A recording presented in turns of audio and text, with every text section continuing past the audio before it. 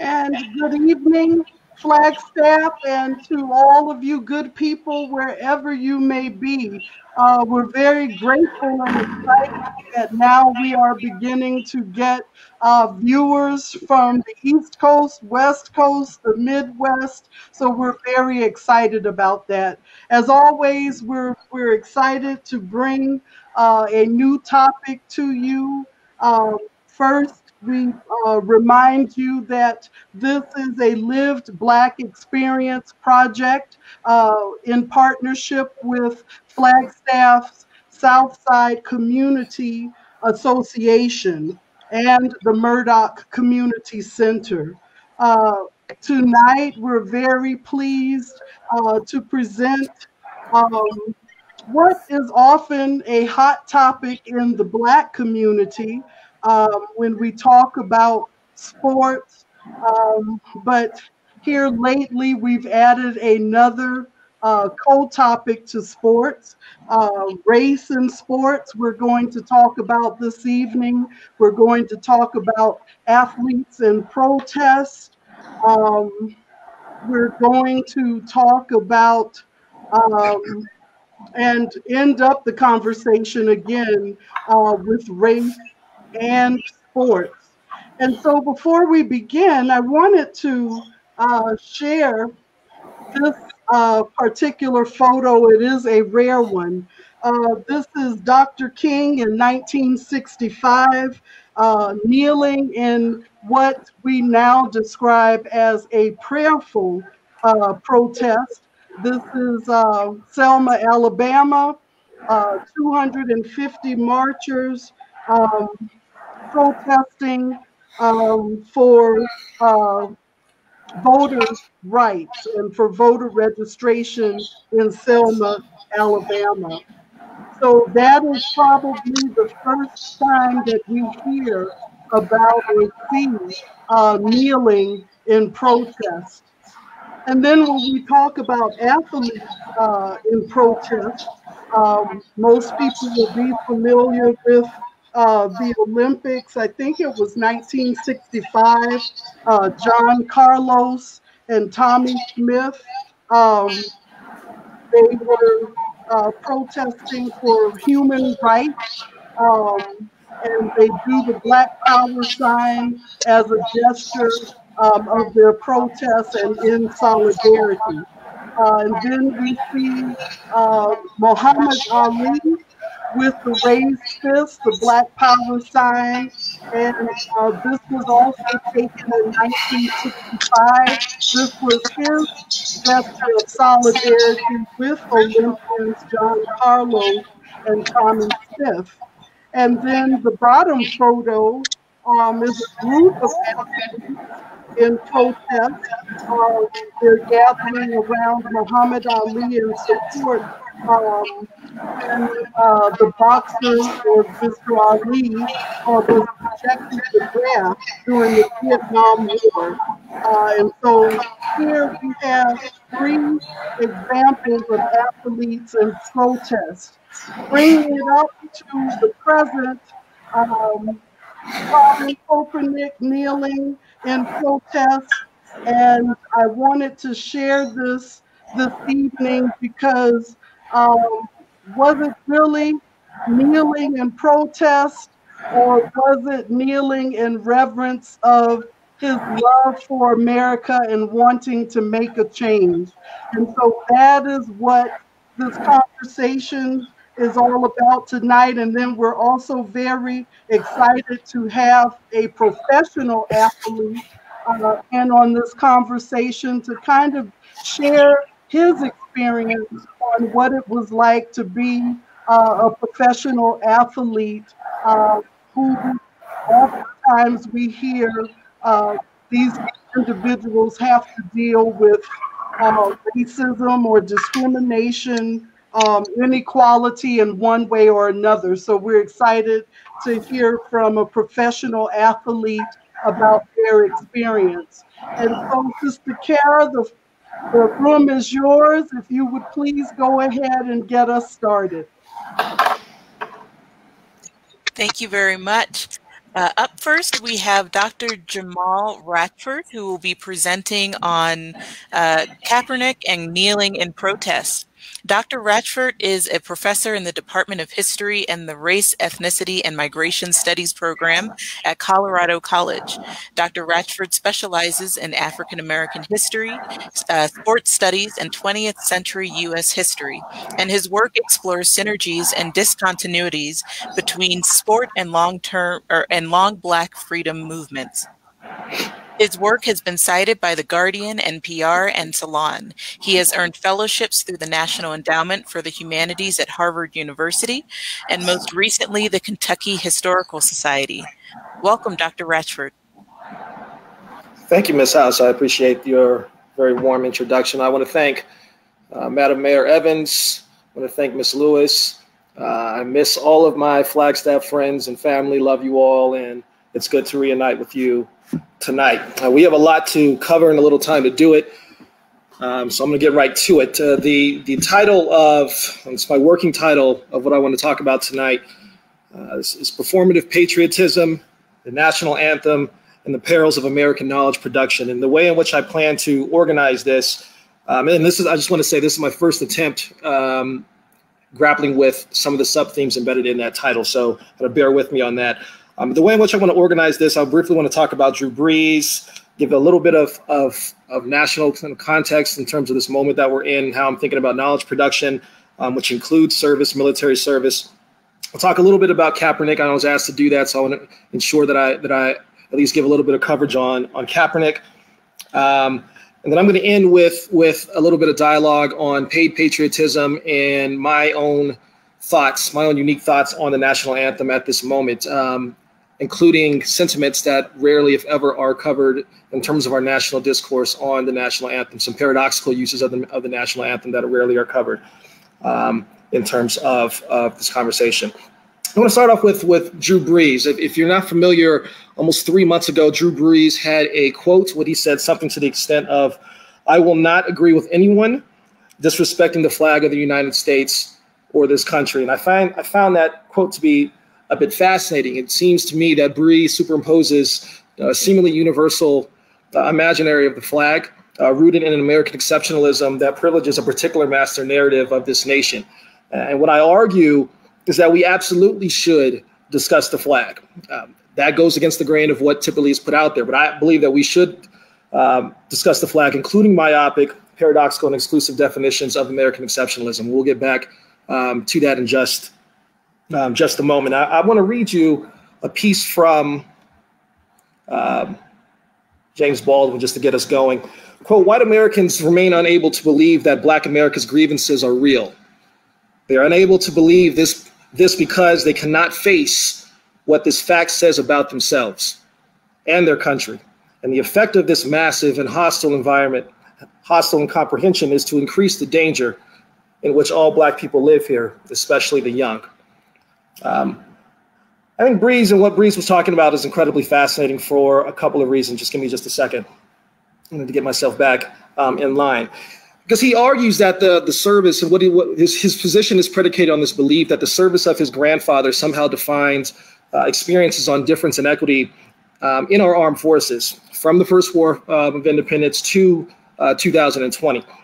To him, those that served during World War II were the greatest generation and absolved from perpetuating injustice.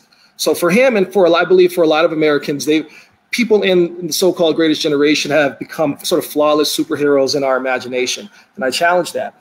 For example, Jackie Robinson faced a court-martial during World War II in lieu of his anti-racism protests at Fort Hood, of which he was transferred from Fort Riley in Kansas, of where he protested racism in sports specifically on their football and baseball teams. Numerous black intellectuals, including black writers that pushed for interracial baseball from the 1930s through Robinson, wrote on the Double V campaign during the same war Breeze glorifies in some subjectively universal way. So in other words, black writers linked World War II with their push for interracial baseball, right? And they said, if the Navy can integrate, then why not baseball? This is the exact same period of time where Breeze has this particular type of romanticization of his ancestors, of his elders. So we need to think about that. I think we need to think very poignantly about nationalism, myopic iterations of American exceptionalism, as well as patriotism. I think this talk today is incredibly timely. In the state of Colorado, almost about a month ago, they declared racism as a public health crisis. This will not be a new piece of information for black people that have lived here. Thinking back to the 19-teens, 1920s of black citizens that infiltrated the Klan to try to gain intel on the Klan. We've seen a Hollywood depiction of this through Black Klansmen, but Black Klansmen was not the first iteration of an example, even in the state of Colorado. Black women and the roles of black women, for example, Dr. Justina Ford, who delivered thousands of black babies under the auspices of legalized segregation in Colorado.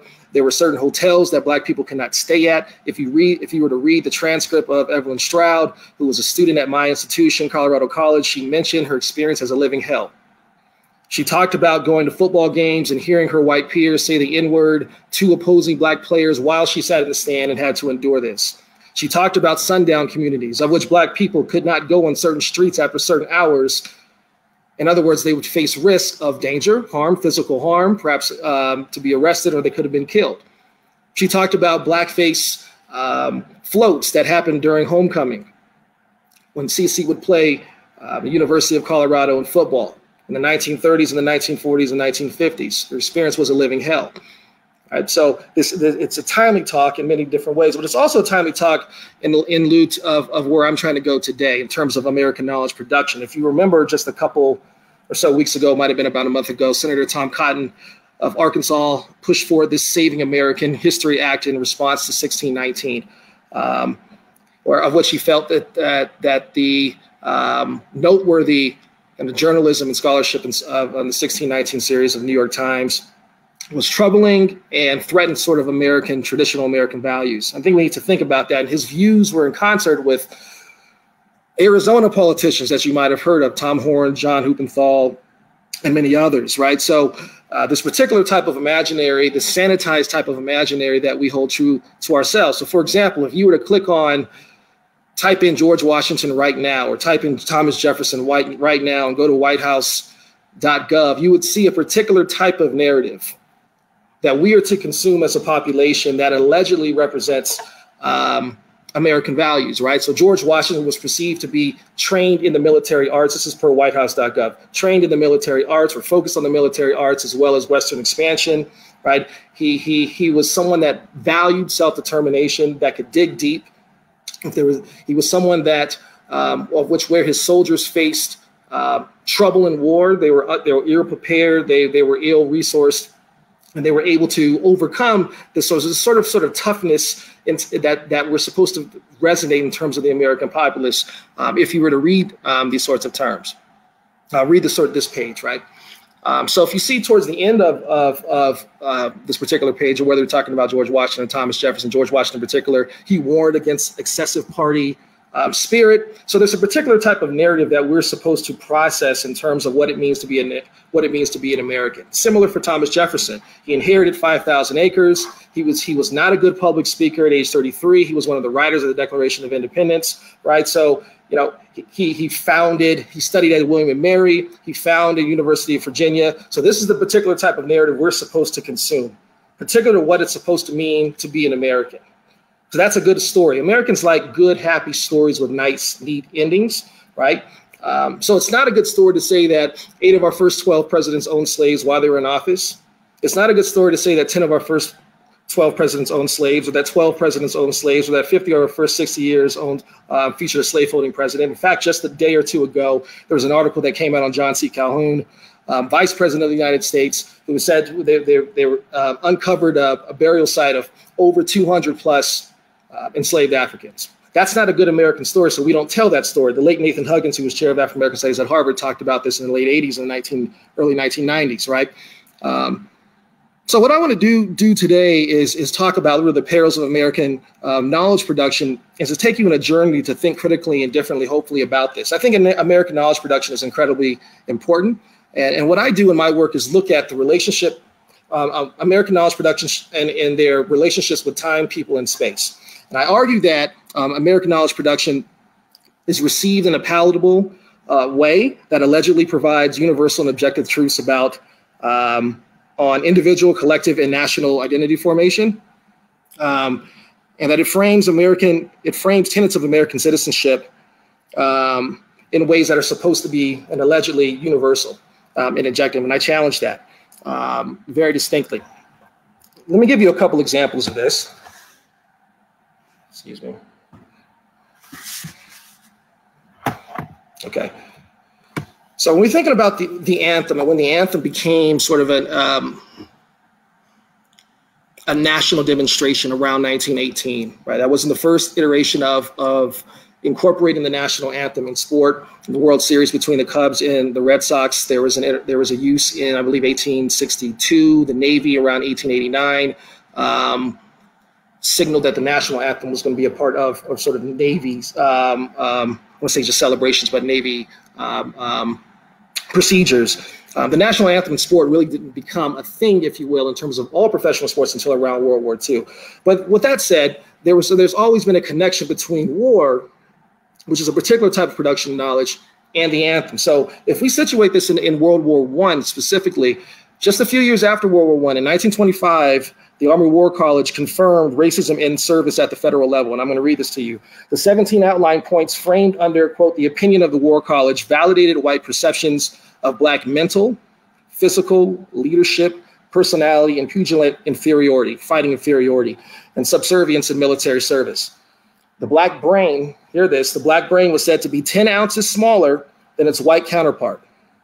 The finding proposed that the blood American Negro was inferior to our white population in mental capacity. This is the American War College shortly after World War I, and shortly after an era and a moment where Americans, or at least so many of our white American brothers and sisters, were feeling sort of decimated, feeling down morally, so that the national anthem in 1918 was seen to uplift the spirit, uplift the morale of white American patrons who came to watch baseball. All right. But I think we also, concurrent to the sort of imagination of this particular type of imagination of American heroism, went alongside of subservience and suppression of Black existence by our armed forces. This is very important, I would argue. And they were not the only example. I mean, George Washington initially did not want Black service in the Continental Army. Only once it was found to be a tactical advantage by Lord Dunmore did he change his strategy. There have been Black soldiers who have been lynched in uniform, right? So I argue we need to question we need to really question these sort of myopic iterations of service and have the myopic iterations of how we think about American patriotism in a way that's not singular, in a way that breaks up master narrative. I think it's incredibly important. All right. I think we also need to know that in 1943, there was a Supreme Court case. Supreme Court ruled West Virginia versus Barnett that students don't have to salute the flag. All right, so I believe we're in this anti-intellectual moment as a nation where we don't think, where we have people that have sort of these opinions, uninformed opinions about everything, have never taken a class, have never read a book, have never read an article on anything related to difference. Whether that's African Americans, whether that's Latin, Latinx, Latino, Latina, whether that's talking about Native American, Asian American, people haven't read anything, but have opinions on these issues as if they're supposed to be quantifiable, empirical fact. So in this very interesting anti-intellectual moment where people claim to know what it means to be an American, and at the same time don't know anything about what it means to be American, particularly to our lived experiences as a nation and our diverse and at times marginalized experiences as a nation. And I think that's really important in terms of how we think about knowledge production. All right. I want to move forward just a bit in terms of, how am I doing on time? I've been looking. I want to move forward just a bit in terms of Kaepernick. And on September 1st, I believe, 2016, Colin Kaepernick kneeled in a preseason game during the national anthem against the San Diego Chargers. Shortly after the fact, he was joined by Eric Reed, who's now a free agent, he did last season play with the Carolina Panthers. And soon after that, at the high school, collegiate, and professional levels, even in politics, people kneeled all over the country. Okay, and in some cases, even globally. Okay, you have to understand, in I believe 2013, Kaepernick led the San Francisco 49ers to the Super Bowl, albeit in defeat against the Baltimore Ravens. Said, his numbers weren't the greatest following that Super Bowl run. So some critics suggest that Kaepernick is somehow an opportunist. I oppose that fundamentally. He restructured his contract in 2016, turning down turning the 2017 season into a player option. He had a $126 million contract, and it turned out he only received about a third of that, almost $39 million. He knew he was going to be released. He was optimistic that he was going to be signed. He was never signed. And since that point, in period of time, there have been, I believe, this is from 2019, undefeated in terms of sourcing, at least 115 quarterbacks that have been signed over Colin Kaepernick in this period of time. So you have to think about this. Some of these quarterbacks have never taken a snap. They have never thrown a completion, not 1 yard, not one touchdown, haven't played in one game and have been signed. And some of these quarterbacks have been signed over him, have been signed multiple times since this period of time. He was given a tryout. I have a lot I could say on kind of race and tryouts. I don't know where I'm at in terms of time. And I can answer this in Q&A if you like, but there's a long trajectory in terms of anti-blackness and tryouts. And in our American sporting past, I'd be happy to talk about that in a variety of sports during Q&A if you would like. But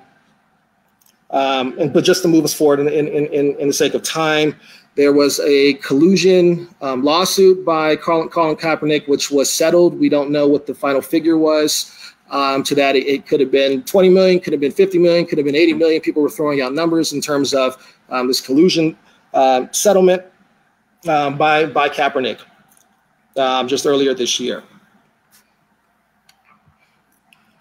I'm going to push us forward just for the sake of time to where I want to end today in terms of thinking about knowledge production in a particular type of way. Following 9/11, if you can remember, I remember this clearly because I was a sophomore at Morehouse College at the time. Following a 9/11 in all professional sports, honestly, there is a rise, a sort of meteoric rise of a particular type of patriotism that consumed the nation, that has reverberated to this day.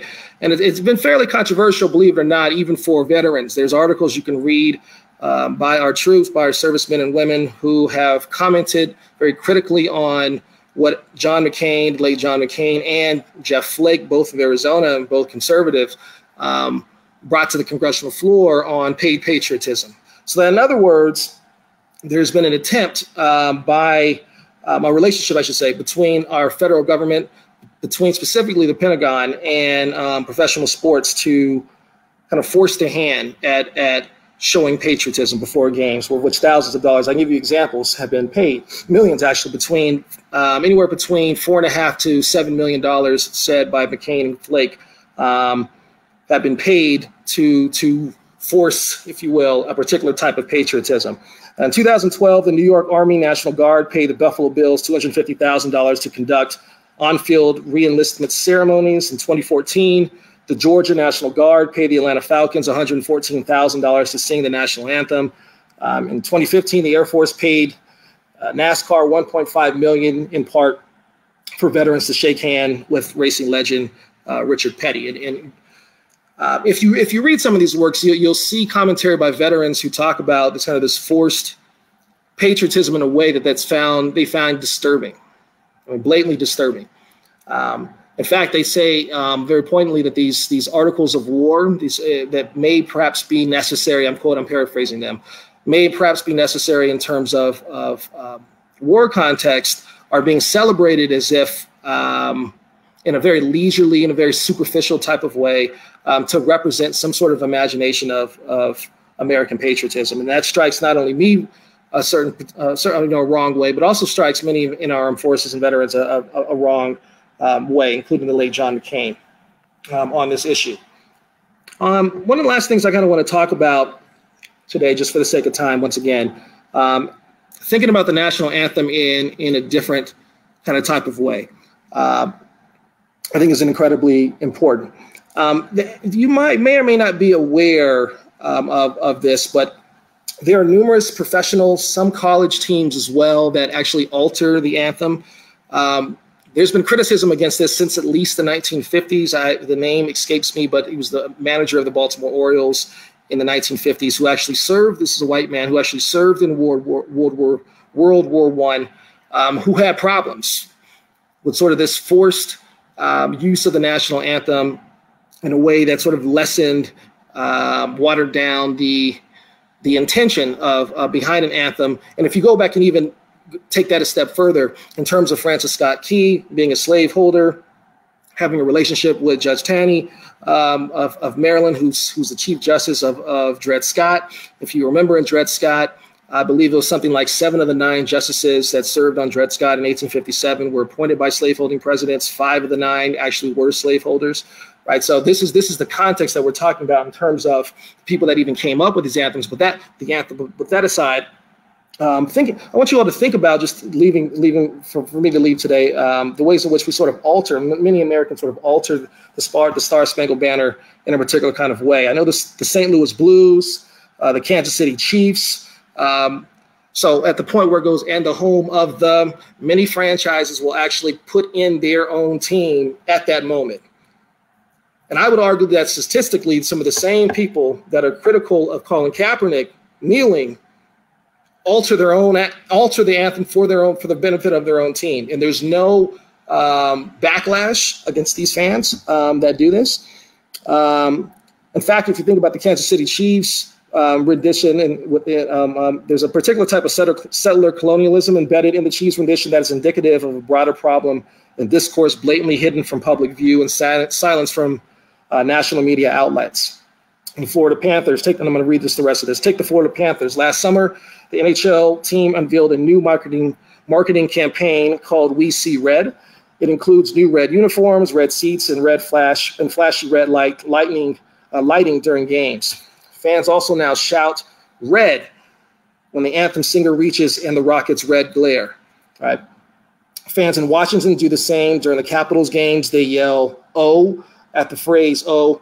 Oh, say does that Star Spangled Banner yet wave, which is a takeoff on what Baltimore Orioles fans have been doing for almost 40 years, right? University of Oklahoma football games, the crowd shouts Sooners instead of Brave when the singer sings the final line, and the home of the Brave. And fans at the University of Kansas and North Carolina State have done the same thing despite urgings from school. So what we're not having, I'm just to sum it up this way, I do not believe we're having an informed type of conversation in terms of how we think about American knowledge production in very myopic, sort of master narrative ways. We're certainly not incorporating experiences of racism, blatant anti-Black racism in our armed forces that Black people have faced to complicate the ways in which we think about American patriotism. And I also don't think that we're paying attention to the ways in which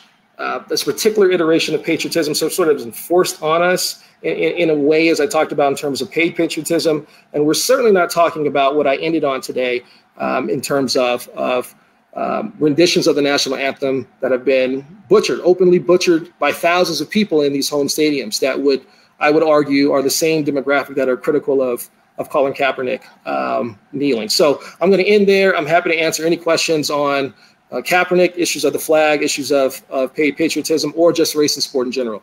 Thank you for your time. Thank you so much, Dr. Ratchford. As a reminder to anybody who's watching us this evening, if you have questions for any of the presenters or on any of the topics that we discuss, please remember to post those in the comments, and we will make sure we get to those during the open Q&A. Up next, we are going to hear from Dr. Jose Marino, who's going to speak on the political significance of the 1968 Olympics, the Black Power protest, and Muhammad Ali's jail sentence. Dr. Marino received his doctorate in American Studies and Chicano Latino Studies at Michigan State University. He is a full-time senior lecturer in ethnic studies and sociology at Northern Arizona University. He has organized, presented, and participated in various professional conferences and forums all over the United States and the world. Finally, he has published various publications, critical essays, and book reviews in the field of ethnic studies. Welcome, Professor. Okay, what I'm going to do is put the slide on. So let me do that here. All right, share.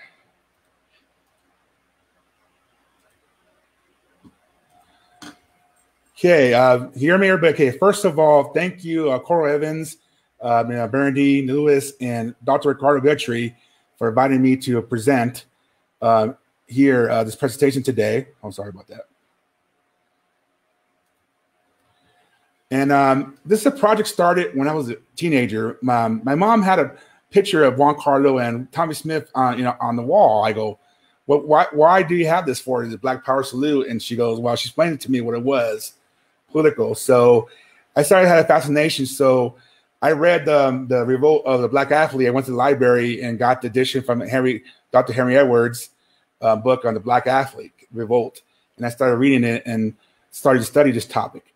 But it wasn't to my grad school experiences when I started teaching college sports and sports history with my colleague, and I started to look at, Juan Carlo, Tommy Smith, and the Revolt of the Black Athlete.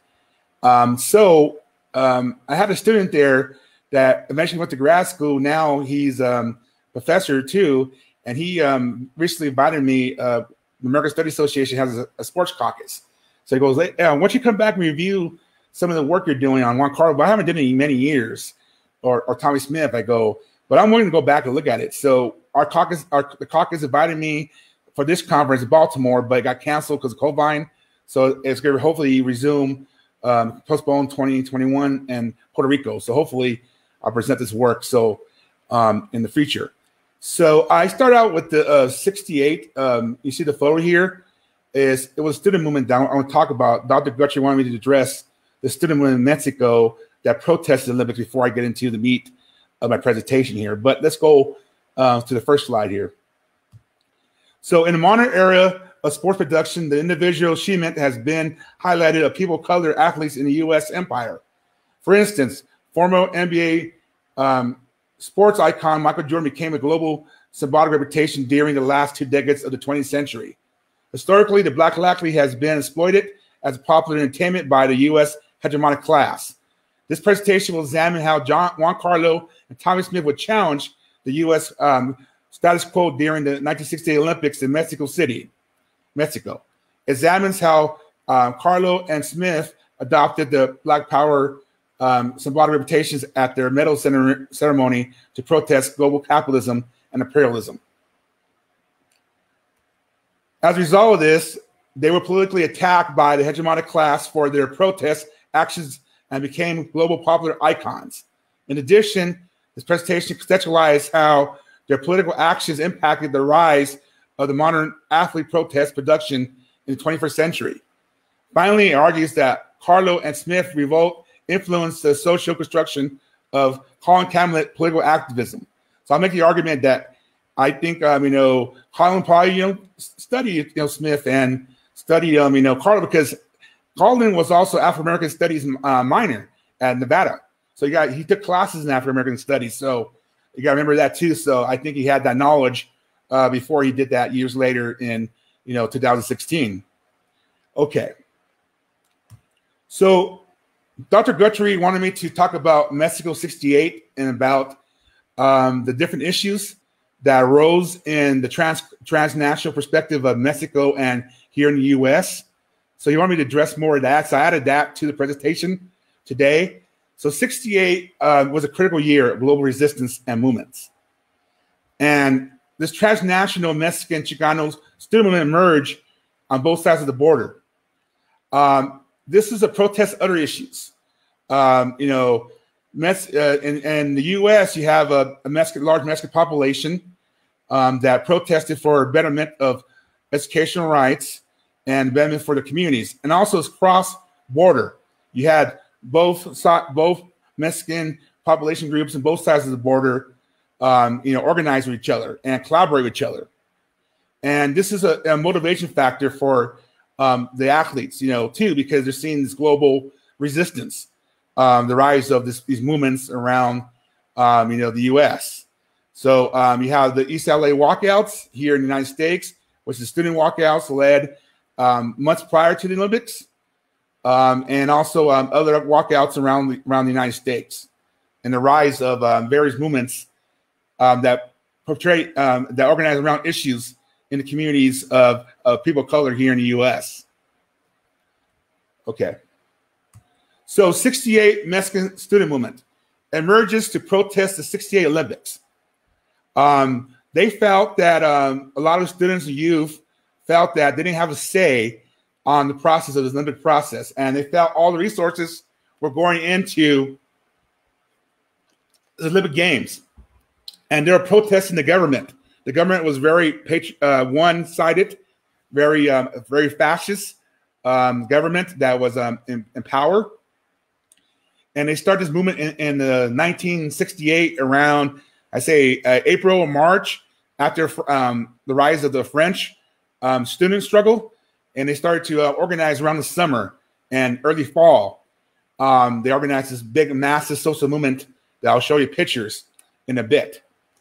So this massive movement of students and youth around Mexico and Mexico City prior to the Olympic Games, led to a repression. So the state repressed on them to destroy the movement because they didn't want to showcase this movement, the protest Olympics during the Olympic time. So what they did is repress and massacre people. They basically went in October 2nd, 1968, a few days before the Olympics.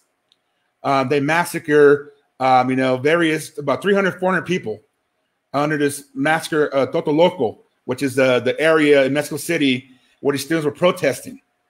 And it caused a lot of friction. International press was able to see this repression. So the Mexican government handled it in a way that was very brutal. They didn't want to stop the protesters, but they went and attacked them, in a brutal way. And I'm going to show you the pictures. Some are very visual, so I'm going to show you the pictures from the massacre prior to the Olympic Games. Here is the protest in summer. You have the mass people, protesting, for against Olympics and for equal rights and different civil rights issues. And global, it was a global movement of global rights and all that resistance against anti-capitalism. Here's the mass movement picture here again, right in the eve of the massacre. So you had a large movement. It was very large of youth and students, gathering momentum. That's what the government reacted to. Here's another picture of a big from the event that I showed you. Another. So yeah, it's very mass movement, and this movement's forgotten. In historical analysis, in the global movements, it was a large movement that was getting momentum before the repression hit. Here's the depression coming down, right? October 2nd, 1968. The army went in to basically brutalize people. And this picture here is when they start rounding people up and they shot them.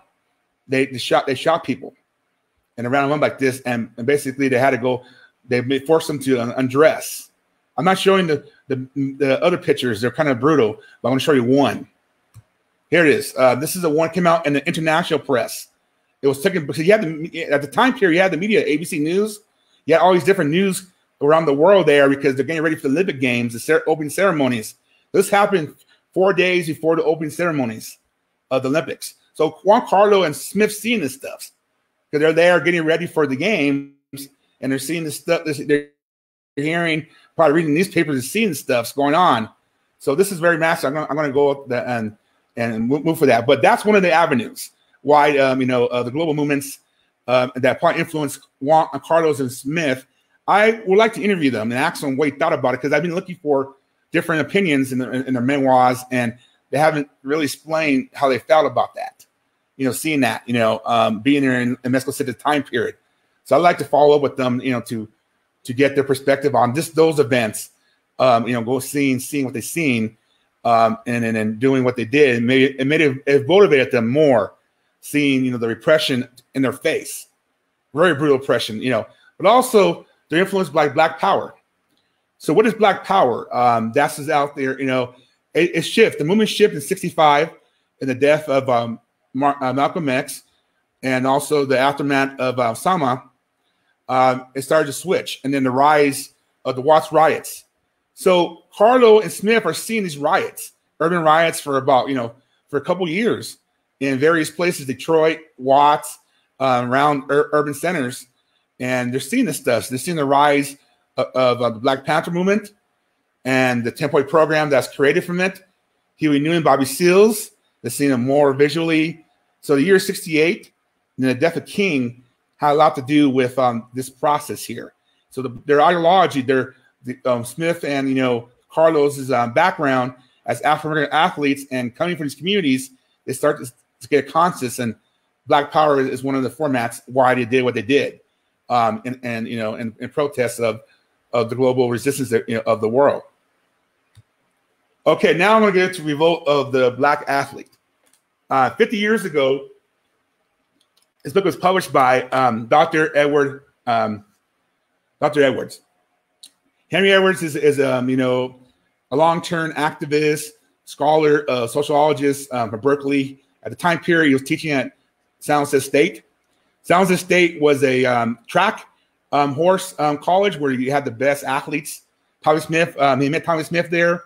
Juan Carlos came later on. He came after the Olympics, but he started to organize around various you know, athletes, and he was an athlete himself.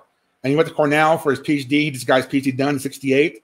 So this is his first academic job after, you know, his PhD at Cornell. So he starts the Olympic Project for Human Rights. Him, Jackie Robinson, Martin Luther King, Muhammad Ali, and other athletes, you know, formulate this project to look at the Olympics. Okay, the possibility maybe we boycott because of how African Americans are treated and other people of color are treated here in the U.S. and a time period of radicalism. Maybe we could push for a boycott. And Jackie Robinson was very, you know, supportive, you know, to the younger athletes, because what Jackie Robinson faced, Jackie Robinson was radical. He, you know, he talked a lot, you know, about, you know, radicalism, but he was very quiet, you know, in some avenues, but he supported, you know, the radical movements. And they had this meeting in New York with King, you know, other people came, Lou Alcindor, which I'll talk about him in a little bit, and other people. And Juan Carlos was invited because Juan Carlos was in Harlem, so he was invited to the process here. So sorry about that. So that's how Juan Carlos got involved for this meeting, and they talked about boycott. And Muhammad Ali was there, and they talked about supporting him because he's going through his case in '67. He's going through the, you know, he got drafted, and he was fighting his case. And Muhammad Ali, I remember this in an interview. He goes, in 1960, he said this: "My gold medal mean nothing. I came home, you know, to Louisville, Kentucky, and I basically got basically back to Jim Crow, back to business." And he threw his gold medal in the river, in Louisville, Kentucky. So he had a, you know, a awakening of you know, different civil rights issues, you know, that are facing, and he basically changed into a Muslim. You know, the Nation of Islam, become a Muslim. And so that was purpose, supporting him too. But also it was looking at the revolt of it. So they met in '68, but what changed it, next slide here, was King. The death of King kind of changed the boycott in April because now athletes didn't want to do it. So Tommy Smith and Juan Carlo decided to go to the trials in June of 1968. And find a different way to boycott, to push, you know, some type of protest. Lou Alcindor, which came Kareem Abdul-Jabbar later on, he decided to boycott completely. He decided not to go to the '68 games in the basketball team. He was a junior at the time period at UCLA, so he's the only one that really didn't go. He boycotted it. And then Lee Evans, another track star, but they had the lack of support from other athletes like Bob Beamon. And George Foreman at the time, they also performed, you know, at the Olympics. They didn't agree with it. that they didn't want the boycott, so they basically took a different stand. And so what they came up with Smith and Carlo was a silent protest. So they worked with Dr. Edwards and Lee Evans, and they decided to do some type of silent protest if they get a medal. And that's why they came with the Black Power salute in that process here. Here's another picture of it, a color picture. You see the black love, you see the different symbols of it. They got the Australian sprinter Norman to be solidarity. He got red baited for his actions by Australia for supporting him. So you see this famous picture now. It's internationally using the arena, Black Power, to talk about the global resistance, global problems of people of color in society. So this is global. This is a global forum, the Olympics. So they're going to use a silent protest perspective. Okay. So why make this political statement globally? Why? So Smith and Carlo later on reflected 50 years later that they did it because they did it no matter what. And they wanted to show the world that, African Americans and people of color were facing, harsh conditions and facing, repression from the state. And they wanted to showcase that. And they reflected, they did the same thing 50 years later, even though getting, a lot of them lost their jobs, lost a lot. Carlo had to work as a security guard most of his life for his school. Smith, got some other speaking engagements, but Carlo wasn't really good with studies, so he struggled a lot. He worked odd jobs. So both of them had split. I researched a little bit on their, the different documents. Both of them, after that, kind of like a few years later, broke off from each other, but they reunited with each other. So what it means 50 years later, that's the conclusion. What it means. You have people like Craig Hodges, who wore Tatiki Bulls, took a stand. He was, he went to Cal State Long Beach, He studied, with Black Studies. You have people like Chris Jackson became Muslim, got red baited. These are people before Cam. So other athletes have taken a stand before Cam and that did. And those athletes are forgotten, and for their standing. And Kareem Abdul-Jabbar, very, vocal. So there's always been resistance to athletes before Kaepernick. But Kaepernick was influenced by these athletes that, but Kaepernick now becomes the 21st century Juan Carlo and Smith. So 50 years later, Cam becomes a symbol. Almost 50 years later, takes that leap by kneeling the national anthem, same thing in the Black Power salute. So that's what I'm trying to do is look at that, reflect on that, and I'm still working on this paper, hopefully publish it eventually. So thank you for the time here. So I'll go back to the screen here, share drive off. All right, thank you for the time.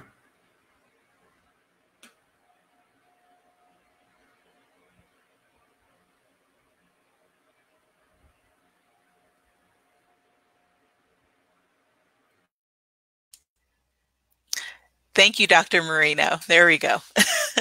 We appreciate the information. We look forward to coming back with questions for you during the open question and answer period as well. Up next, we are going to have a player's perspective, and we'll be speaking with Mr. Carlos Bradley. Carlos Bradley is a retired professional American football player who played linebacker for 6 seasons for the San Diego Chargers and Philadelphia Eagles. Carlos Bradley is currently working as head trainer at the Aquatic and Fitness Center in Ballackinwood, Pennsylvania. He is also a fitness consultant and a health and wellness speaker for corporations.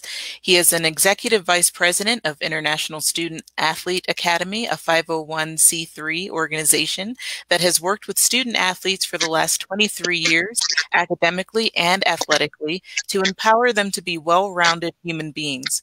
As a member, Mr. Bradley is often invited to travel with the NFL Alumni Association around the world, entertaining and training troops. Welcome. Thank you. Thank you very much. First of all, can you hear me okay? Yes, we can. All righty. I want to thank the guests before me and thank yourself and the mayor for allowing us to be a part of this wonderful program. I just want to draw some parallels with the doctor mentioning the national anthem coming into play in sports in 1918. That was an interesting time because 1918 was the same time that Fritz Pollard was the first black coach in the NFL. Okay. So he was a player also.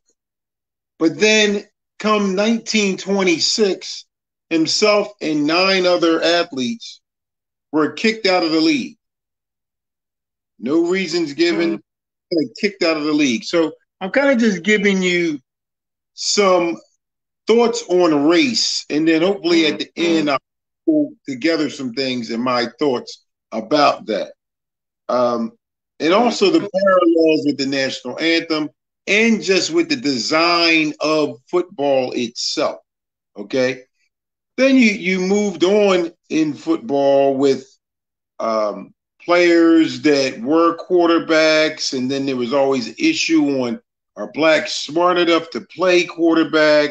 You had Marlon Briscoe, played with the Denver Broncos in the 60s. Then they moved him to linebacker. James Harris, who was the initial big-time quarterback. He actually was a teammate of mine and backed up Dan Fouts when I was there. But he was the quarterback that set the groundwork for Doug Williams, who became the first black quarterback to win the Super Bowl, which was in 1988. So there are a lot of parallels with football and the military. A few years back, the military actually paid to be part of halftime and the opening presentation to the NFL. So that's why the tie-ins are there. But when you actually look at the game, if I could just take a minute and give you some things that aren't really talked about a lot with football. Football is designed a lot like football. A lot of football coaches were in the military. A lot of the military personnel became higher ups in the NFL. And the game is literally designed a lot like football, with the flanks being the wideouts and the running backs and then the defensive backs. But the thing I find really interesting with this is down the middle of the field, safeties, middle linebackers, defensive tackles, centers, guards, quarterbacks, fullbacks, traditionally were all white. So even when they started letting players into the game, black players into the game, they were not at those positions. And why was that? Because that was considered, like in the military, that was how you controlled the power of the game. That's where you had the thinking positions. Safety, calling the signals for the defensive backs. Linebackers, particularly the middle linebacker, calling the signals. Defensive tackles, controlling the line. Centers, guards, controlling the offensive line. Quarterback, the head of the offense. Fullback leading the way on the offense. So I find it really interesting how the power of football, now it's changed because football is 80% black now, but back when it was being formulated, down the middle of the field was white predominantly. And that's when it came into, are blacks able to even be quarterback? Because they didn't think they could think enough to play quarterback.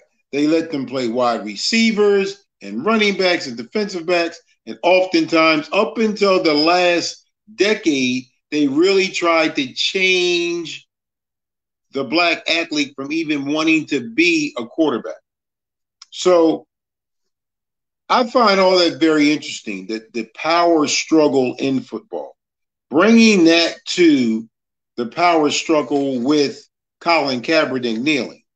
So as the doctor before me cited, that in 2016, Colin Kaepernick started kneeling. Now, he originally started kneeling because of a young man being brutalized in San Francisco by the police. And so himself and Eric Reed took a knee, which we have to go back and talk about that, for racism and police brutality. All right, so Colin Kaepernick was sitting on the bench and upset about what was going on. And Nate Boyer, a former Marine who had tried out with Seattle and the 49ers, told him, he said, you know, that's really disrespectful that you're sitting on the bench. So they had a conversation about what would be respectful. And this is what I find interesting, how it got politicized. And then, you know, the president wants to say that he's disrespecting the military and the flag. Well, the former Marine, Nate Boyer, is the one that told Colin the respectful way to show would be to kneel, opposed to sitting on the bench. I mean, sitting on the bench.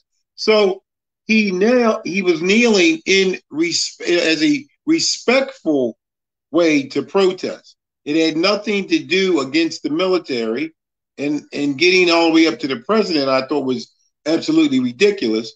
But that's how and why he started doing what he did. That's why he gave up his last year of his contract. That's why, in essence, he gave up his career to make this point for racism and police brutality.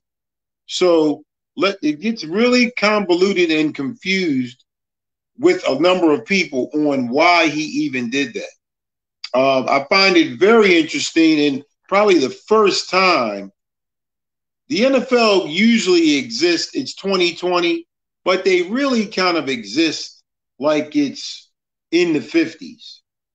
Like their rule or their laws rule the way they want it to be, and not really up to speed with the times. So I found it very interesting during this civil unrest these past few months when Commissioner Goodell actually, and for the first time I've ever seen him, apologize and say that they being the NFL, were wrong and were not listening to Colin Kaepernick and listening to the players of color that had this dispute and their stance on racism. And to actually say, the NFL actually to say we made a mistake is a huge, huge thing. They never, ever admit to being wrong to anything. So it's going to be interesting to see if football is even played this year and how it's played, and if they're going to follow suit with the NBA, with Black Lives Matter being part of their uniforms and part of the floor. And it's going to be interesting to see if the NFL really shows and does something to move this mission along as far as social justice. So that's what I think of the Colin Kaepernick situation. That's what I think about the situation with athletes and the military right now.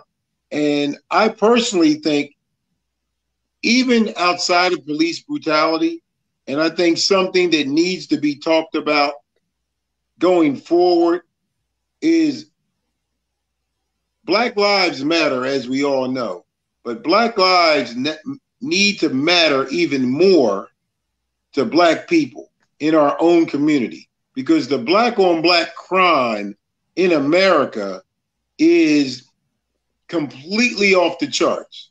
You know, we talk about 8 people that we know of that were killed unarmed by police. Somewhere in the statistics, it's somewhere like 8 to 33 people we talk about. Well, in actuality, white unarmed people get killed at a higher rate. Yes, we probably get stopped and brutalized and all of that more. But what I really would like to see us moving forward as a people is start loving each other more, and black on black crime ceased. That really needs, because that's thousands and thousands of lives and ways we're victimizing ourselves in our own community. So that's my stand, that's my point of view, and let's take it from there. All right. Well, thank you so much for that. We are going to come back to you when we have a question and answer period as well. So please stay on for when we get to that section. Right now, we are going to have an overview of race in sports from Dr. Frederick Gooding, or Dr. G. Frederick W. Gooding, Jr. is an associate professor at Texas Christian University's Honors College in Fort Worth, Texas. Gooding critically analyzes race within contemporary society. His book, American Dream Deferred: Black Federal Workers in Washington, D.C., 1941 to 1981, carefully details the unknown growth and unheralded struggles of Black federal workers in the post-war era. Welcome back, Dr. G. Oh, you're muted.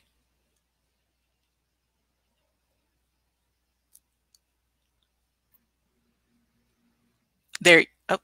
Okay. Thank you. Thank you. There you go. Yes, ma'am. Thank you. Thank you once again for hosting me and for hosting this presentation, and props and respect to all the freedom fighters who spoke before me this evening. Speaking of which, I have brief comments as people want to get to the Q&A section, so I don't want to stand in the way of that. But in terms of an overview, just 3 brief points. Firstly, we must understand that there's always been a vacillating opinion with respect to the relationship of African Americans, especially as viewed through the lens of sport. What am I talking about? I'm talking about white America has vacillated and oscillated between the 2 poles of fear and fascination. This is the problem, people. This is the problem, okay? So through the vein of sports, what we see is, let's talk about fascination. In so many ways, I mean, after all, the NBA playoffs are on right now. You have white people, well, most Americans, who will pay good money to be at the 50-yard line, to watch, the players, and, and notice when we're talking about the game, football and basketball takes on a different context than, say, baseball and hockey, in terms of when you look at, for example, for those of you who follow football, there's all these tweets that were posted about this rookie running back for the Green Bay Packers. The reason why? Because of this fascination over the size of his thighs, his physical being. Again, maybe someone can look it up right now. The brother's name escapes me. He's a rookie. But the idea is that there's all these pictures and posts and tweets and even articles written about the size of his thighs, right? This fascination. And again, we don't see or hear this being reflected in a similar manner when it comes to how we describe our baseball players, or excuse me, dare I say, our U.S. women's national soccer team. Can you imagine if we fawned and described their bodies and talked about how their legs look like tree trunks and analogized them to animals, how offensive that would be? I mean, clearly, you can't talk about white women that way. But yet when it comes to black men, there's this fascination, right, over the body, how the body can perform, right? And so especially in basketball and football, there's this emphasis on the strength, the build, the size, the speed. And even when you have this criticisms over taking plays off and things of that nature, it's all about the fascination of how the body should perform. And the unfortunate part is if the body does not perform, then that changes the dynamic of the relationship. Look at the tight end, the defensive tackle for the Cowboys, former defensive tackle for the Cowboys, John McCoy. The day after he ruptured his quadriceps, he was cut from the team, right? Just that simple. Can't perform, you're done, right? And so I think the other pole is very important for us because fear is what comes into play when you look at the dynamic of power involved. You see, I have so many white people who tell me that they're friends with the cafeteria worker. They're friends with their gardener. They're friends with the help. Notice the power dynamic, right? Notice the power dynamic. But see, what's so very fascinating is when you flip the power dynamic, how that changes matters. So I say this to say what? When you have a mostly, because here's where, even though we're talking about like the brother, go fly, by the way, Brother Bradley, before we was talking about, players dominating, this is true. African Americans do dominate in terms of basketball and football, but where do whites dominate? Well, they dominate in three key areas: ownership, sponsorship, and in-person viewership, right? That's where whites dominate. So oftentimes what you're doing is you're packaging these black bodies to sell to mostly white people with money, okay? I mean, I love basketball, football as well, but I can't afford to be by the 50-yard line. I mean, just I have a family of four. I mean, just parking alone is going to set me back, let alone the tickets and, God forbid, somebody wants something to eat, right? And a program. So the fascination comes in the idea that I'm still in control. So you run up and down, you down the way I want you to, and I'm entertained by this. But see, remember the malice in the palace, you all? This is when Ron Artest, remember the Pacers at the time, went into the stands of the Detroit Pistons. That's the fear. This idea that this big, strapping, strong black male all of a sudden turns all that anger and aggression and all that power towards you. That's when you have a problem. Right? Very reminiscent of what Dr. Joy DeGroot talks about, of post-traumatic slave syndrome. Yes, I went there. Post-traumatic slave syndrome, right? The idea that black people out there in the fields working from can't see in the morning to can't see at night. And so they understood and knew that if I took the chains off, I had a problem. They understood that. If I take the chains, I have a problem. This person has 2% body fat and have every reason in the world to revolt against me. I must retain power. And that's where the money comes in, okay? This leads me to point number 2. So we're talking about the fear and fascination pole, okay? But that leads us to point number 2, which is the value of black bodies. It is unmistakable that William C. Roden was onto something. He's a New York Times columnist. He wrote a book called $40 Million Slave. And that title might be appropriate today. Now again, I can hear people shifting uncomfortably in their seats. Oh, Dr. G, you can't say that. You can't say that the NFL is like slavery. You can't say that. These people get paid. I didn't say that. He did. He wrote the book. So read it and then dispute him. Send him an email. He works for Undisputed now. But what I'm saying is that the analogy is something that requires interrogation, right? This idea that you select the biggest, the strongest, the fastest. You literally inspect them. Check it out on your own. NFL combines. There are portions where they are inspected in rooms with nothing but skin-tight underwear on, right? When was the last time you had a job interview where you had to strip down to your skivvies to see if you were deemed appropriate for the job, right? And so this is still taking place. You can look it up. There's all these metrics in terms of measuring the efficiency of NBA players and NFL players, whether they're taking plays off or not. But the value of black bodies is unmistakable. The value of black bodies is unmistakable, right? And look, I'm just going to be honest. As Kara, House mentioned, I work at a university, which is a pre-WI, predominantly white institution. It's called Texas Christian University. It's in Fort Worth, Texas. Now, what's so famous about Texas Christian University? Well, many of you may have heard about Texas Christian University through their what? Football team. They're part of the Big 12, one of the Power 5 conferences. And the fact of the matter is that football is what's financing not just TCU, but thousands of other college campuses, right? Black bodies are financing new growth of buildings, new professor salaries, right? And paying for my white brothers and sisters to play on the golf team or equestrian riding or rifle shooting. These are non-gender non-revenue generating sports, right? And they came up with Title IX, you have to be equitable, but they take that money that's generated from football and distribute it to all these other sports, right? So that people can pursue their hobbies or crafts or sports. But let's make no mistake, football is king in terms of revenue that's being generated. And so the value of black bodies is still very much at issue, right? Still very much at issue, right? In terms of what the black body can generate. And I think that leads me to my last point, because I would love to hear some questions, is because and I think what's very unique about the college setting, before I go to my third point, is that when you look at the pro setting, revenue is being generated.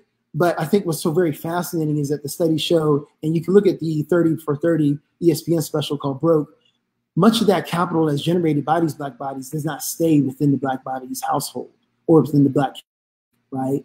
It's almost akin to, and again, don't blame them like, oh, they should be making better decisions. Well, honestly, the statistics, the data lines up with that of lottery winners, right? Those who come into money very quickly, and oftentimes many problems are, soon to follow, and oftentimes they're without the money within a short period of time, right? The average NFL career is less than 4 years, right? And so think about, you've been working all your life for this, right? 20 years sometimes, right? Waiting for this moment. The idea is that that's been exclusive focus, right? This idea of, I'm going to make it to the league. And so oftentimes individuals are ill prepared. My brother can talk to you about that, right? For the many nuances and traps that are set for these players in terms of them returning that money right back. Right. And so when you talk about the value of black bodies, many people understand this cycle very much so, and are waiting on the periphery, waiting, right, for this phenomenon happening year after year after year. Remember, the Shaquille O'Neals are the exception to the rule, right? The Daniel Thomasons are the exception to the rule, right? But what we're talking about is this conveyor belt whereby so much capital is being generated by the black body and so many whites are benefiting from it, right? Whether it be side businesses or directly as the owner, right? Because think about it. If someone's getting paid millions of dollars, as in Patrick Mahomes getting like, what, $500 million? Well, how much is the owner making if he can afford to pay one person that much money, right? In addition to 52 other people on the team, in addition to staff, et cetera, and faculty, and coaching staff. But the third point is this, though. I think when we talk about race and sports and that connection and that relationship, it is also indisputable that Black people have done nothing less than amaze and marvel the world. Right? Look at Usain Bolt breaking the record while tapping his chest and looking back. I mean, who knows? I mean, the record could have been even lower had he, just ran straight through. Right? So not only to do something phenomenal, but to do it with this combination of pizzazz, flair. Think about the Willie Mays catches, right? Or think about, just even yesterday, Manny Machado catching the ball over his left shoulder. So not only do we do the difficult or the impossible, but we do it with this flair, right? Or the brother just mentioned Muhammad Ali, just the way he completely revolutionized, how people approach, boxing and their showmanship, right? And so Black people have continued to amaze. But here's my piece on that, right? Because this is where the not Black on Black, but the Black on white violence, I think, is paramount.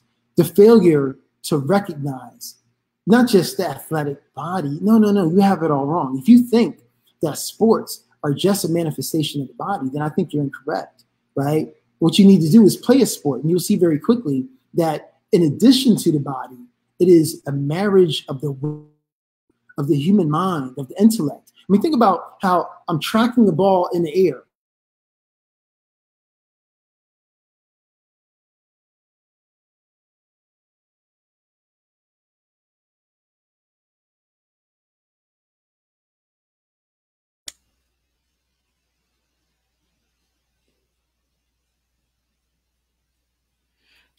Ms. Bernardine, you're muted. Did we maybe lose Dr. G? It looks like it may have frozen up there. While we wait for him to come back, why don't we go ahead and take a few questions from the community? Absolutely. So we have had a couple questions come in, and the first will be for either Dr. Ratchford or Dr. Marino, that talks about how the backlash facing Colin Kaepernick, if it may merely be a means of avoiding addressing the issues that are protested. I think the question comes down to often seeing that shift from the issues that are at hand and the problems that are being presented, and shifting the focus to, instead of addressing those, addressing the means of protesting the problem itself. So can either of you talk a little bit about that tendency when it comes to protest, both in sports or in general within the Black community? Sister Kara, please forgive me. We'll answer that one question, and then we'll go back to Dr. G's presentation. Thank you. Absolutely. Yep. Dr. Moreno, do you want to go first? You go ahead, Jamal. You can go first, and then I'll emphasize it a little later. Reiterate, sir. Can you just reiterate that question one time? Are we talking about backlash against Kaepernick? Yeah, so it was, the question itself was, is the backlash facing Kaepernick merely a means of avoiding addressing the issues protested? So I think the heart of the question comes down to the fact that there's often that shift away from the problem to focusing on the means of protest. So instead of talking about the racism or the issues that he was protesting, the focus became kneeling is disrespectful to the flag or is disrespectful in general. So the question is asking why that shift happens and how we use that shift to avoid addressing the issues themselves. Yeah, thank you for the question, whoever asked it. So there's a couple things that I want to say. One, in tandem with what Dr. G was talking about. And one thing that I always tell my students is that there's a fascination with Blackness mentally, physically, sexually, violently, psychologically. We constructed as criminals, and sometimes that fascination coalesces in a concentric way. So at the same time, all of these types of perceived, imagined perceptions of what Blackness is supposed to be has held true not only today, but I argue through our national consciousness. So I think that's one point I think we need to be clear on in terms of how Kaepernick is perceived. And he's not the only person that we could talk about, whether it's Cardale Jones. I think Cardale Jones was quarterback for Ohio State. When Ohio State, I think he was their third string quarterback.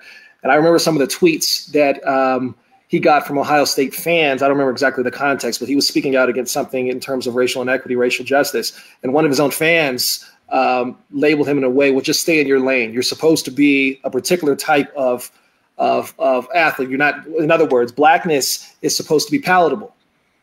And this is what I argue my work in terms of integration as a misnomer, right? I mean, I argue integration as a praxis that was shaped by our white brothers and sisters in terms of how it was executed, was put in place. Got to ask these questions. What was integration? How did it work, and who was it for? And I argue it was for our white brothers and sisters. It was for white citizens in terms of the execution of integration.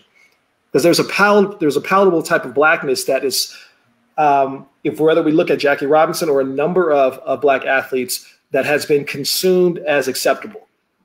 So we don't process the Jackie Robinson that stood up and did the exact same thing in a very different context that Rosa Parks did almost 12 years before.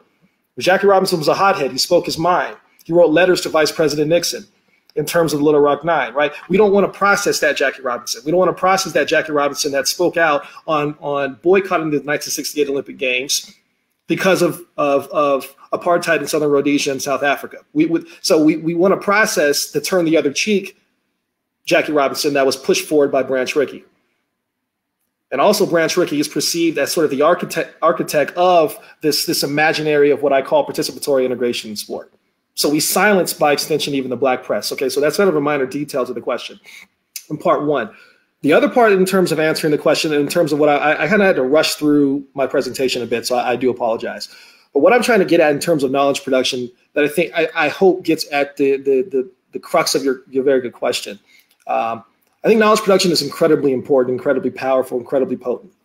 I would argue there's a particular type of story of American exceptionalism that we process and consume as acceptable, right? And we process and consume a particular type of narrative on what it means to be an American, what it means to be exceptional, what it means to be a patriot, in a very particular type of way.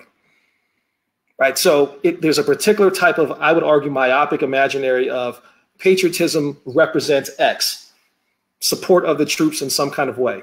I'm a product of a military from many people that have served. So don't get me wrong with what I'm saying, but I think there's a myopia in terms of how we think about American patriotism and how we think about American knowledge production. And I also think we're at this very fascinating moment in our national consciousness in terms of coverage on sort of these master narratives, where we have this coalescing of people that are waving Confederate flags, that are white nationalists, or in other words, that are people that believe in a homogenous white nation state. There are white supremacists who believe in white governance in that nation state, who have coalesced in a way that's almost similar to the 1920s under the auspices of true Americanism of the second wave of the KKK as the guardians of what it means to be an American. So anyone that pushes back against that is perceived as un-American, even though, as Mr. Bradley was pointed out, in terms of explaining the purpose of Kaepernick's protest was intrinsically American. I mean, James Baldwin talked about the same thing in a different kind of context in terms of criticizing the nation to improve the nation.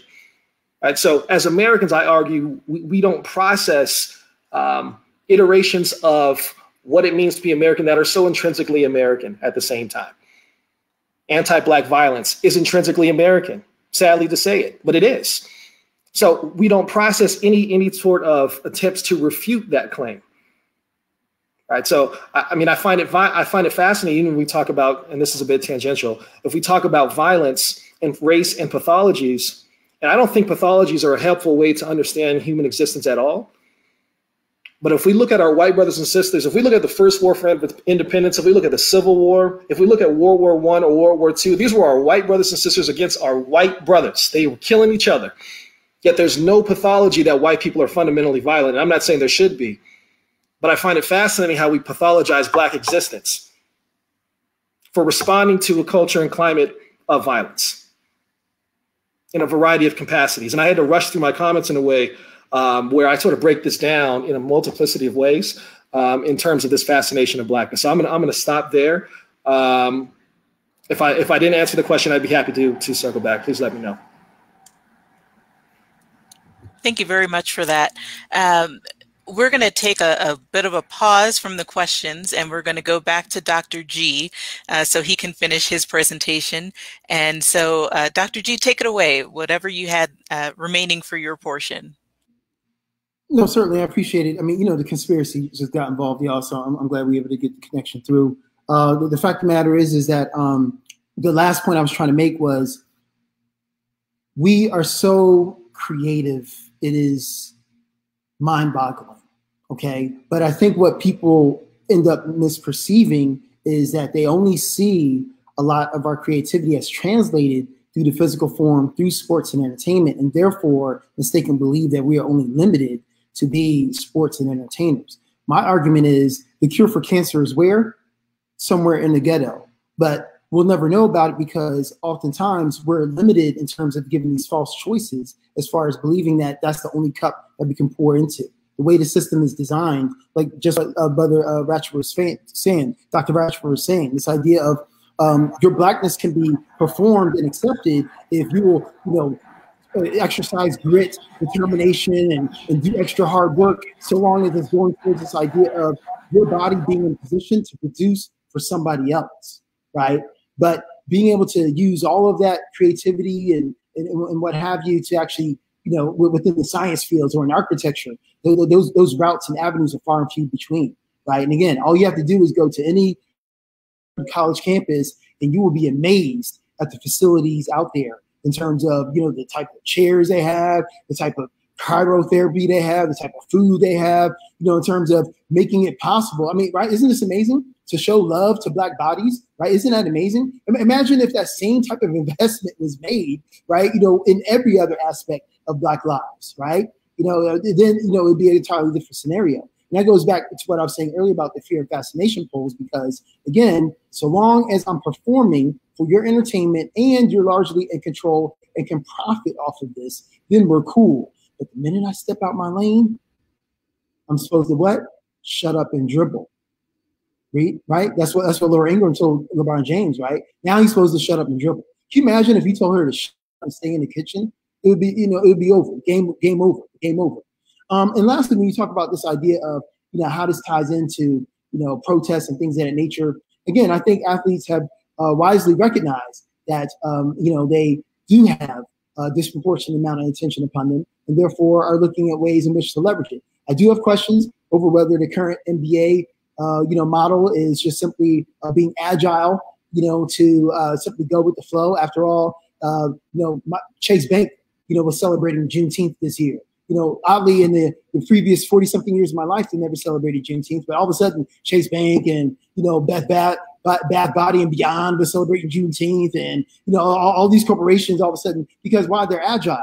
The idea is that they want to do whatever is necessary to keep the money flowing, right? So questions that I guess time will tell is the answer in terms of whether the NBA is absolutely sincere. After all, the NFL just hired its first ever Black team president, right? The Washington football team, right? And it's no, I don't think it's a far reach to connect the dots in terms of the immediate aftermath of the protest, them changing their name and then deciding that they're going to advance and champion diversity. But my last point was this: when you talk about athletes being cognizant of the spotlight that's on them, I think we have to look at what Brother Rashford was just saying, and going back to what Dr. Moreno was saying about other activists over time, right?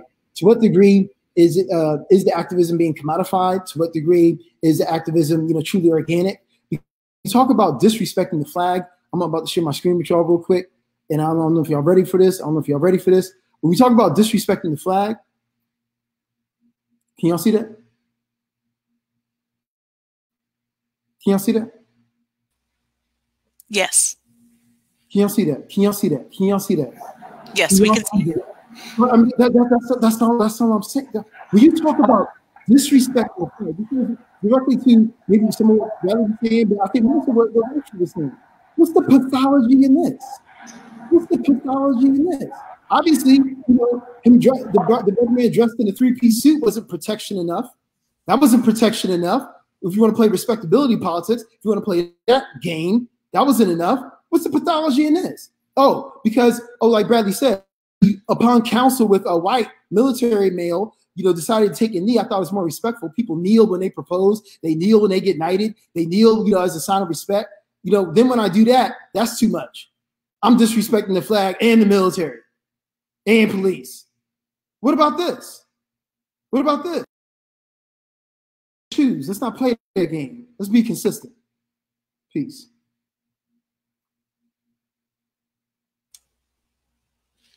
Thank you very much for that. We're going to go into our question and answer period. And up first, I have a question for Mr. Bradley, who I'm also going to just take this moment to acknowledge as my Uncle Carlos. So Uncle Carlos, I want to take a minute to talk a little bit about the work that you are doing now. We had a little bit of discussion about athletes having that unique place in the American landscape. And going back to the idea of sports figures as heroes or role models or American icons, I think it's important that we look at the place of Black athletes in society and the work that they do to create positive change in alignment with some of the protesting that's going on. So can you share some of the work that you are doing, both with the International Students Athlete Association in the Philadelphia area, throughout Pennsylvania, with the NFL Association, any of that sort of work that you are involved with?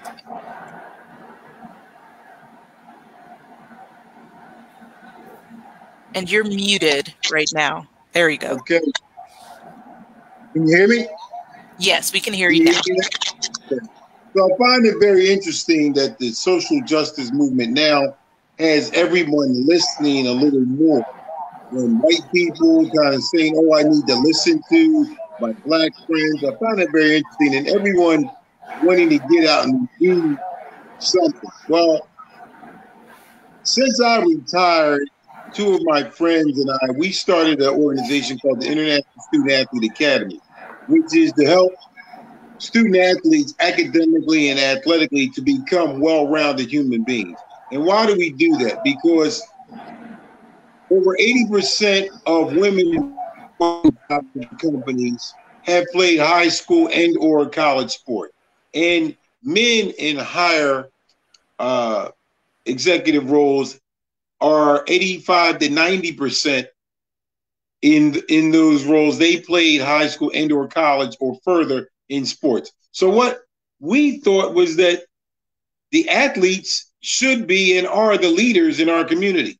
So we, myself, Dr. Joe Crage, Fred Dukes, Antoine Graham, we've tried to formulate an organization which helps them to be more responsible, to be leaders. We've been doing this for 25 years. We've helped over 3,000 student athletes get to college.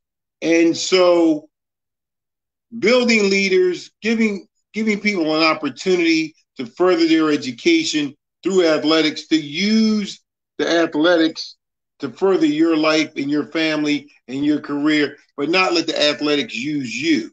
Because you can be used up very quickly in sports.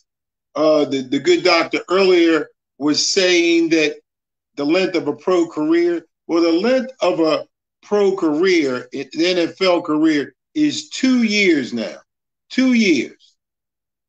Pension is at 3 years. When I was playing in the 80s, pension was at 4 years. Okay, the average career then was 3 years. That's all part of the program. 150 players make pension a year, period. That's why the owners have meetings to say, these people got to go. That's why 2-3 times a year they have meetings. So what we want the student athlete to realize is use athletics to further your education so you prosper as a person in your family, help your family to go further. That's what we do in our charity. And some of the work I've done overseas is I've gone to several countries, Iraq, Iran, Bahrain, Kuwait, and I've worked with the troops in fitness-related situations, but also to enlighten them. It's amazing how uninformed the soldiers are. They often don't know what they're doing there, even in that country. It just becomes a job to them. So oftentimes it was just sitting around after our entertainment pieces and just informing them on what's going on in our country and why they're even there in that country. Did I answer your question? You did. Thank you very much. I want to go back to Dr. Marino, something that you said that was looking at sports figures as social icons or otherwise elevated public figures. It seems that we're often okay with what athletes have to say that support certain narratives, but not when they stand or kneel when it comes to protest. So what is the role of the athlete in public narratives, and how should we view them when it comes to protest and social movements? Well, as an athlete, you're a citizen too, to your community. I'll give you an example.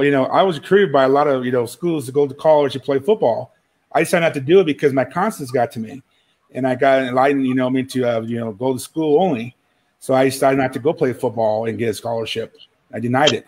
But it's a poverty draft, so people you're drafted, they go to college, and they go gonna try to get NFL, and it's about money for families, and that's why people get caught up in it. But when that's okay, society, the state wants them to just to focus on that. But when they're political and bring issues up in the communities, they get red baited, and that's what happened to a lot of athletes. Cam's not the only one. There's a lot of people that got red baited and decided lost their careers because of the political decisions they made. And, a lot of them, were very active in the communities. And some of the athletes like Michael Jordan, now he's coming out now saying, supporting these causes, but he was before, he wouldn't do that. You know, it's all about the money. You know, he said Republicans, you know, buy sneakers. So he was a big icon, you know, in the globe. But you know, yeah. So some athletes will do it, some won't do it because they lose revenue. But when you do it, you know, the protests, you know, you're going to get red baited, and you're going to lose your career because you're making a big, you know, because you're making a big spectacle, and making a, you know, and basically you're bringing, because you have the forum to do it, but most people don't have that forum. You know, and that's why, you know, you have like Carlos Smith had that forum and did what they did. You know, they had the support of, you know, various people to do it. Same thing with Kaepernick. You know, he you know, took some classes, you know, and in college he got, you know, he started to get aware of it, and he started to get, you know, they're basically, you know, red baiting him too. They're basically criticizing the way he dressed after a game. He wants to wear a suit after a football game. He had a hoodie on, you know, interviewing with you know, with beats. And they're going after him already, tattoos. They're already attacking him already, you know, for many years, personally, you know, the way he conducted himself professionally, you know, supposedly, you know, and then one day, you know, he decided to take a stand, you know, on that. And other actors did the same thing, you know, I mean, you know, and, you know, it goes back to that book, you know, 40 million, you know, slave, you know, and that's the way it is, you know, I mean, you want to make the money, we'll give you the money, but if you go against the state, you're basically going to get, you know, I mean, red baited and get, you know, I mean, taken away what you have. And, you know, you're right. Most actors are broke, you know, I mean, because they have credit when they start, you know, inside contract, they're indebted already because they owe money, because they borrow off their contracts. That's why they're broke too. Another factor of that. So that's what they want, you know, and you know, Dr. Greg can bring that up, you know, but, you know, too. But they don't want you to protest. That's why they don't want you to do that. You know, they want you to be good citizens, you know, according to them. But I think it's necessary for athletes to use the forum to be, you know, to go and they can take a stand for what they believe in. Can I just add on to what Brother Marino just said really briefly? Absolutely. Same concept. He uses red baiting. I use the term blackball, right? And I think that what happens is this, right? Question. Do most of our ballers, like the ballers of NFL and NBA, do most of them come from upper middle class or upper class environments? The answer is no. So here's part of the conveyor belt that we're talking about. Dirt develops dependency, right? So what's happening is that the NFL and NBA are preying upon the least of these, those who don't believe that there's any other option, right? I mean, Marino was just talking about how Kaepernick and even himself, you know, was able to gain knowledge himself through education as a way to say, you know what, maybe there's alternate paths. But so many of us believe that that's what I was saying earlier. That's the only cup I can pour my life force into, right? That's the way the game is quote unquote rigged, right? It's like a carnival game, right? Where you have the chance of winning, it's palpable.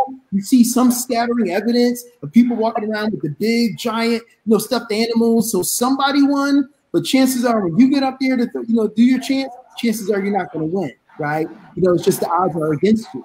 But the idea is that the most desperate, I mean, think about the way people play.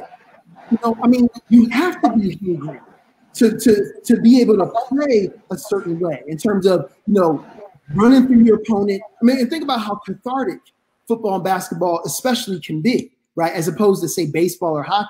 This idea of when I dunk on you, right, that is me exerting my will against you. I finally now have power and control over my, even for a small period of time in a small area, right? Or even like in football, this idea I'm able to elude and outwit and outmaneuver or even overpower people who are trying to get in my pathway for my goal is very cathartic in that sense. But going back to the points made by everybody else, cost, right? You know, again, like Bradley was saying, for those of us who, you know, beat the ridiculous amount of odds, because again, you can do push-ups all day, but then it's your playing time, it's the team, did they win? There's all these factors that are up in the air in terms of who gets noticed and who gets drafted. And then even if you do all that, injuries, just there's a whole host of things that allow for a short career, and then back to square one again, going back to, you know, where you started, right? So again, that develops dependency, whereby I came from nothing and I'm so very nervous because everything is riding, all my eggs are in this one basket. Does it make sense? Is it rational for me to put everything on the line and protest? Now, if I have something to fall back on, if I know that there's other alternatives, we have a family business or this, that, and the third, right? If I already have my degree, well, that changes my calculus. Right? So the way the game is rigged is they prey upon the least, those of us who are in unfortunate positions, right? And this is where the psychological sharecropping continues. Same game, but different name. Thank you. Dr. Ratchford. Can I respond to that? Absolutely. That's okay? Yes. Yeah, so if it's okay for me to just add my own conceptual frame, which I haven't been able to do this just yet tonight in my comments. Typically when we think about sport, what comes to mind are a few buzzwords. We think about meritocracy. So if you play hard enough, you're supposed to be rewarded for that. We think about sport as being a leisurely space, a fun space. Okay, we typically think of, or at least in terms of an imaginary sport, as a place that's supposedly apolitical. So all of these sorts of notions reinforce, I'm going to use a buzzword, kind of a scholarly buzzword, it's sort of a teleological way of thinking. So we had slavery, then we had segregation, and then we figured it out with integration. And what I do in my work is to push people, and I hope this is my research intervention, to think about sport as an actual production of knowledge, not just some leisurely random space that just came out of anywhere. Because I think this is incredibly important, to think about sport as an exclusive space, as a space that has produced exclusive knowledge production. And I would argue actually that integration as a byproduct also produces exclusive knowledge production. Because what Dr. G, my good friend, one of my big brothers, was talking about a little bit earlier, absolutely rings true in terms of we think about ownership. One thing that we do typically with integration is we only look at the physical component of it. We assume integration is a series of interpersonal interactions by people of difference in a physical space. And we brush our shoulders off like we've done something where we actually have done absolutely nothing or very little to nothing. And what we never do is investigate, I argue, the ideological underpinnings that frame those physical interactions of difference or physical interactions of people of difference, which I would argue are hegemonically or dominantly Eurocentric, which is embedded in a particular type of capitalism that reinforces the economic power of white men and white women, that it's racist, and that it's sexist. And sometimes all three coalesce at the same time in concentric ways. We might look at the NBA as progressive now, but when Muhammad Abdul-Rauf, who, let me remind you, was one of the best point guards in the world in the mid-90s, he was not just some random person. This was someone that could have been on the second dream team. Look at his numbers. His numbers were as good as Penny Hardaway's. His numbers were as good as Gary Payton's. His numbers were as good as John Stockton. Those were the 3 point guards selected for the second dream team in 1996. He dropped 30-something, almost 40 points on the 96 Bulls team as a Nugget, and they won that game. So this was not some ancillary player. He was out of the league shortly after his protest. So we have to think about, why would he be out of the league shortly after? And I would argue, and I can give you a number of examples, this is just one that popped into my mind, that the structure, thinking about sport as a production of knowledge, integration as a byproduct of that, still to this day have been, and still to this day are hegemonically Eurocentric in a ways that embedded with a type of capitalism that reinforces the power of white men, or white people, our white brothers and sisters, racist and sexist, as a fundamental structural component. So if we're talking about structural and systemic, you should go back and read the comics by Russ Granick, David Stern. Muhammad Abdul-Rauf is not supported by his black peers, widely supported. Go back and read what Jordan, Barkley, Hakeem Olajuwon certainly didn't support him. And these are people I grew up revering, okay? So I just want to add that kind of conceptual framework to get us thinking about sport, not as just some random space that's just fun, but to actually take sports seriously as a space that produces knowledge, that I would argue aligns with the ways in which our nation state produces knowledge in an exclusive way. So I will stop there. Thank you. Uncle Carlos, I want to go back to you with a question really quick, and then we'll go back to Dr. Ratchford, actually, with another question.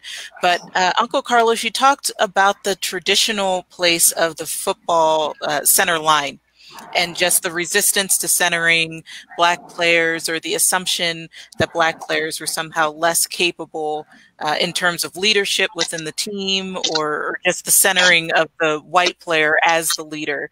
Can you share any of your experience with that in your own career, or can you just talk about how or if you've seen that shift as time has gone by? Yes. Well, can you hear me? Yes. Okay. Okay. So the shift started primarily in the 80s because colleges were not producing. Colleges wanted to win. And to win, they had to run. And to run, you had to have the best athletes. And in effect, more major colleges started having Black quarterbacks. So basically, colleges were developing Black quarterbacks and not developing white quarterbacks. Then it continued into the 90s and to now, to where the top quarterbacks, if you take Tom Brady out of the mix, primarily the up and coming young quarterbacks are all Black quarterbacks. That you see. Aaron Rodgers is still hanging on, Tom Brady's still hanging on, but the Mahomes and Cam should do well. But so I think that started changing because things changed on the college scene first. And then it became more acceptable that we could actually run a team. Then you started seeing more Black quarterbacks, more Black middle linebackers, more Black safeties. And because of the changing of the game and the speed of the game, there weren't any white cornerbacks, and still now there are no white cornerbacks in the league because you have to cover Black players, which are the fastest players on the field normally. Okay, so that's how the game developed, and that's what caused the color change across the game and the mindset as far as who could run what. Things that I've seen personally myself, when I was playing with the San Diego Chargers,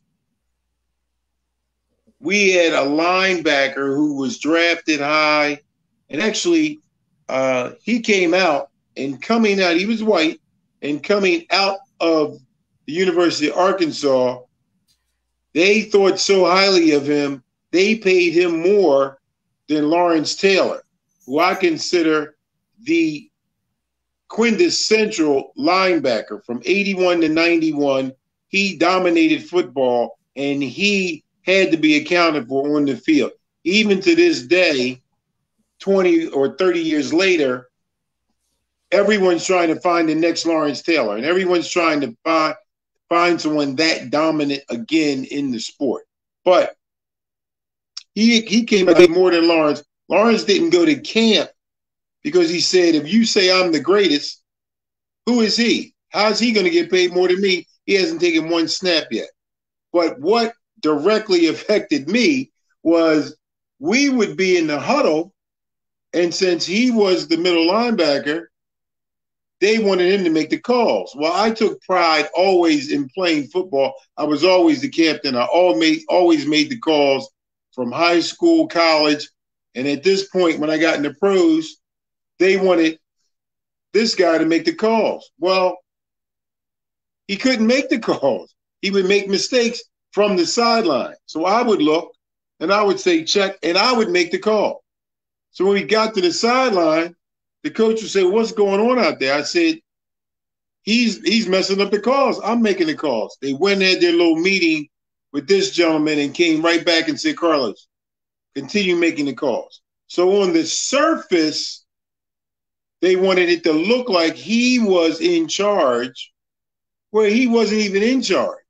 Okay. There was another situation where, because this player was the highest paid defensive player on our team, he wasn't on the field during third and fourth down or second and third down, half the downs. So the news media wrote an article and said, if he's so important, why isn't he on the field?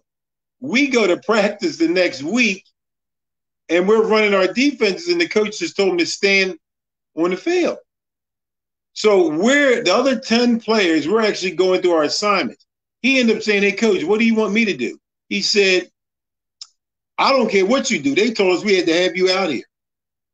So they literally just put him on the field because they were forced to almost, just to save face. So the highest paid defensive player is not the most valuable, is not making the most plays, but because his skin tone was what they wanted to look like it was the leadership at that time, that's what they allowed to happen. So I've seen it directly.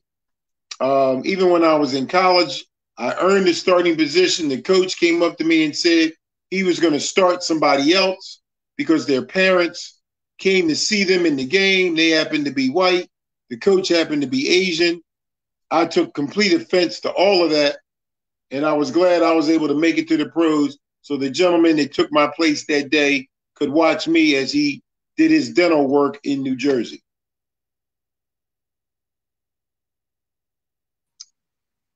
That's it. And I think that's such a powerful point because it goes to, for those of us who saw the documentary, The Jordan, Jerry Krause said something similar. He said, players don't win championships, organizations do.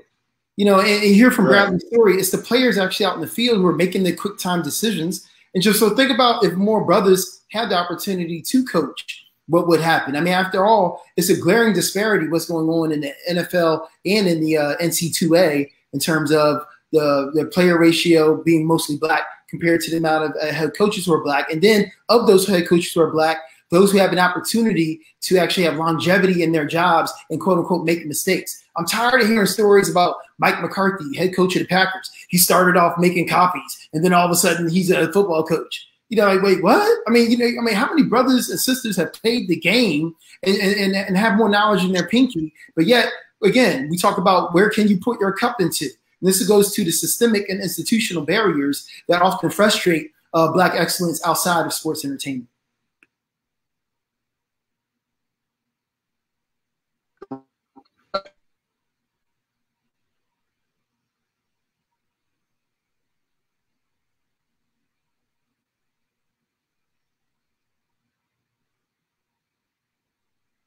Sister Cara, you on mute. Can you hear me now? Okay, thank you. So this next question is going back to Dr. Ratchford and talking about patriotism in protest, or rather protest as patriotism. You spoke a lot earlier about the forced patriotism within the sports arena, and we hear a lot about the narrative of protests in sports or kneeling and such representations of protest as being unpatriotic or un-American. I feel like you linked the two things in a really interesting way during your presentation. So I'm curious about your view of the idea of the sports arena serving as a place of patriotism and how it links to protest and patriotism in the American narrative.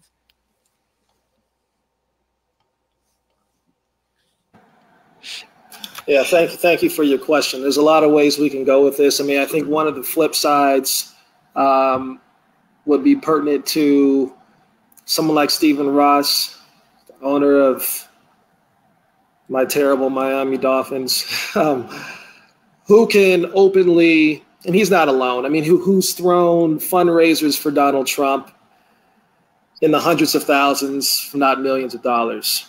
He's not alone in doing that. There's someone like Nick Bosa, if you will, from the 49ers, who can make anti-black comments without consequence. Even someone like Donald Trump, if you go back and look at articles from, I believe, around the Super Bowl this year, when the national anthem was played and he was conducting almost if it was his own choir, everyone was standing in a particular way to show respect in a particular kind of way that they understood respect or they understand respect. And I don't say that with any criticism in terms of how they understand patriotism for themselves. But my point is, these people can all make particular types of claims that are politicized that intersect sport, race, politics, and patriotism without any consequence. And they can make those kinds of comments, I would argue, because the structure of sport allows them to, as individuals, have the freedom to do so. And I can give you examples of this that go back into 1890s boxing. Well, you have someone like a white Irish-American boxer like John Sullivan, who chose not to fight. The name's not coming to the Afro-Australian boxer Jackson, Peter Jackson. He chose not to fight him because of the color of his skin.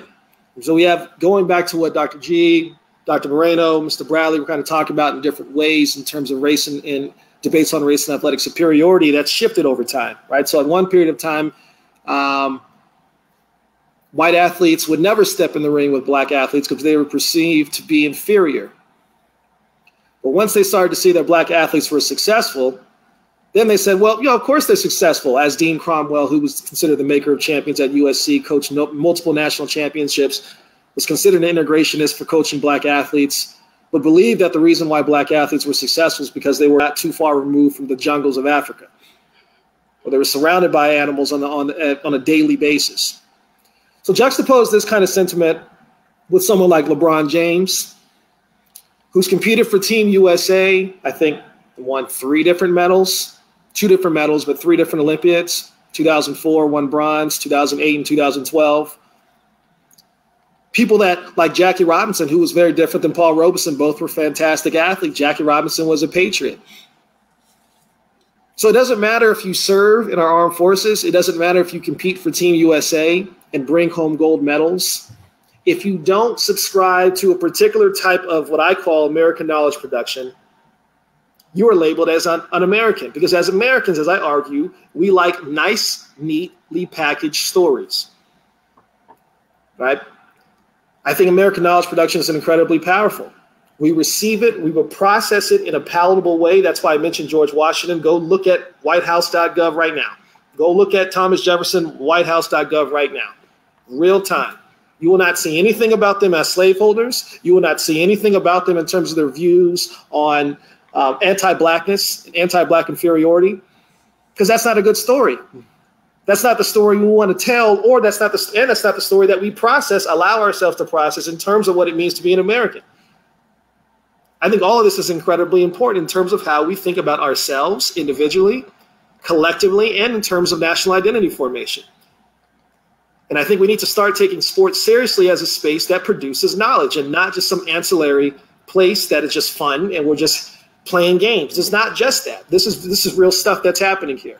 And people are forming real opinions in an anti-intellectual moment, have not read a book, have not read an article, have not taken a course, have opinions, and believe their opinions are empirically sound evidence, empirically sound arguments, and don't know a damn thing about even the nation they live in, that they claim to love. And this is the moment we're in right now that's coalescing all of this. So it's exciting to be in a sport historian right now.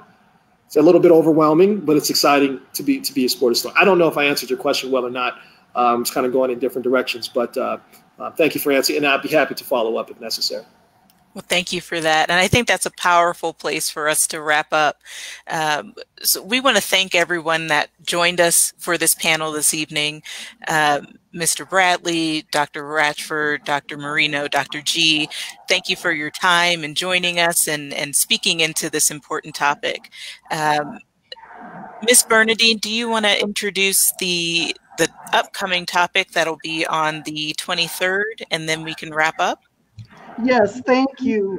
First of all, thank you to our panelists. Thank you to our viewers. I think it's quite a bit funny. We talked about sports this evening and we went into overtime. So perhaps we may need to revisit this topic. Viewers, please reach out to us if you'd like to see a part 2 on this discussion.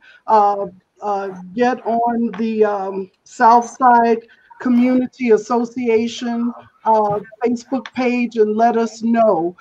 Coming up on Sunday, the hot topic for these last couple of days has been about Kamala Harris and how do we feel about this woman being selected as Mr. Biden's running partner as she vies for VP of these United States of America. So please join us on Sunday for that special broadcast.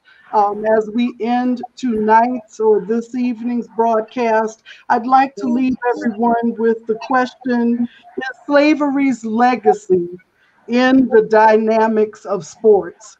And think about that, think on it, and reach out to us and let us know if we need to come back with a part 2 on this discussion. Thank you, panelists. Thank you, our resident facilitator. Thank you, most of all, viewers. Much love out there for Miss Deb, who's our boss. So good evening. Take care. Be happy. Stay healthy. Stay safe. Thank you. Peace and blessings.